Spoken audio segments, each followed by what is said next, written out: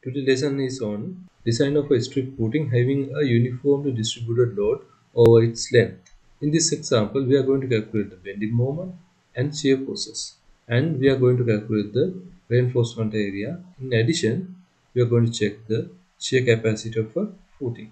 With this lesson, we are going to cover all the areas of design of strip footing of this nature. Let's start. In this example, as you can see here in the figure, a strip footing having a long length is considered with the uniform distribution. In this, we have considered 1 meter strip for these calculations. As you can see there, we have considered SLS load, that is serviceability limit state load, as 150 kilonewton per meter length, and ultimate limit state load as 225 kilonewtons per meter. Allowable bearing capacity is 125 and the characteristic strength of the concrete is 25 newtons millimeter square.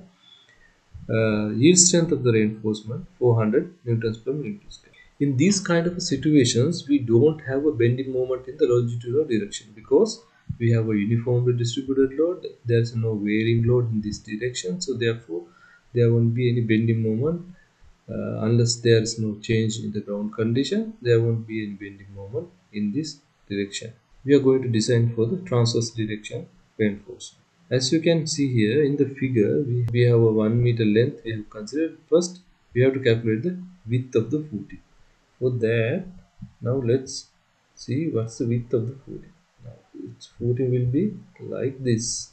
We have a certain length of the footing, but we don't know the width of the footing. This width we have to first calculate. Right, other direction we are going to consider a 1 meter length. Now from the principle, stress is equal to force divided by area. From this we can get area is equal if divided by stress. From this we can find the width. Width into length equal if divided by stress. Here length is 1 meter, right? From this we can calculate the stress. Now we know the force. SLS force is 150 kilonewtons per meter squared. Allowable bearing capacity 125.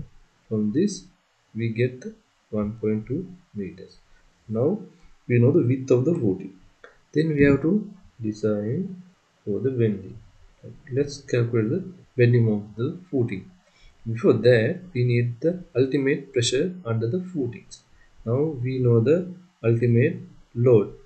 Ultimate load is, that is 225 from the design data. We know the width of the footing, 1.2 into 1 meter strip we are going to consider. This becomes 187.5 kilonewtons per meter square. Now let's calculate the bending moment under the footing. This is our footing. We are going to calculate the bending moment at the face of this support. This become 500 because let's say width of the load or width of the wall is 200. Then this become 500. Then we can calculate the moment at the face. Moment is equal 187.5 into zero point 0.5 is the load. Then it's had multiplied by the distance by 2. This become 0.5 squared over 2. Then this become 23.5 kilonewton meter. Right, now let's assume a thickness for the footing. Okay, thickness say 250 millimeter. Cover, depending on the durability requirement, you have to consider the cover. In this example, let's consider it as a 50 millimeter, and let's say we are using 10 millimeter bars, right? Then we can calculate the effective depth. Effective depth is equal to 250 minus cover 50 minus bar diameter divided by 2. This become 195 millimeter. So we know the effective depth. From this we can calculate the reinforcement area. We know the M. Now we can calculate the AS. right? This from the equations, by solving the equation you can obtain this value. We are not going to go for the derivations of these equations, and let's see it as a 284 millimeter square. From equation we have to calculate. Now the up to the bending moment, I think you can follow the same. Depending on your code, you have to use that bending moment to calculate the reinforcement area. Right, now we know the bending moment. Now let's design for the shear. Shear, we have three things to consider. First one is the vertical line shear, second thing is the punching shear. Now all those we have to check during the design of footing. For the vertical line shear, we consider a d distance from the face of the support, right? So now our footing will be like this. Now d distance. Now we know the distance. Now we know the d, right? This is d 195. Then this value becomes 305 because total this width will be 500. Now let's see the shear stress. First we calculate shear force 187.5 into point 305, right, into 1. This becomes 57.5 kilonewton. And we want to calculate the shear stress. V divided by BD. We already know 57.5 into 10 to the power 3 divided by B, say 1 meter length, D 195. From this we get the shear stress as 0.293 newtons per millimeter square. Now from the equation, so from the code, we have to calculate the shear capacity. In this example, we are not going to the calculation of the shear capacity, that is obtained as 487 newtons per millimeter square. Now Vc is greater than V, therefore no shear links are required and the shear check is satisfied. That is, vertical line shear is okay. Now we have to check the punching shear. How to calculate the punching shear?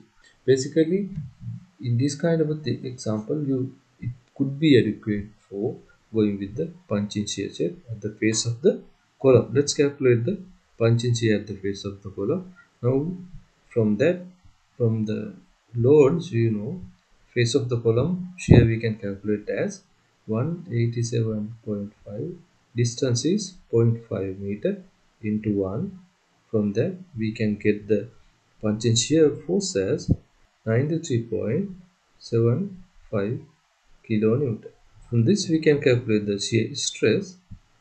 Shear stress can be calculated as 93.75 into the 10 to the power 3 divided by B 1000 D 195.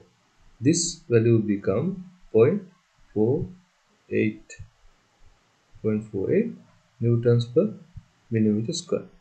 Right. We have to calculate the punching shear capacity. According to the British standards, punching shear capacity can be considered as 0.8 FCU or 5 newtons per millimeter square.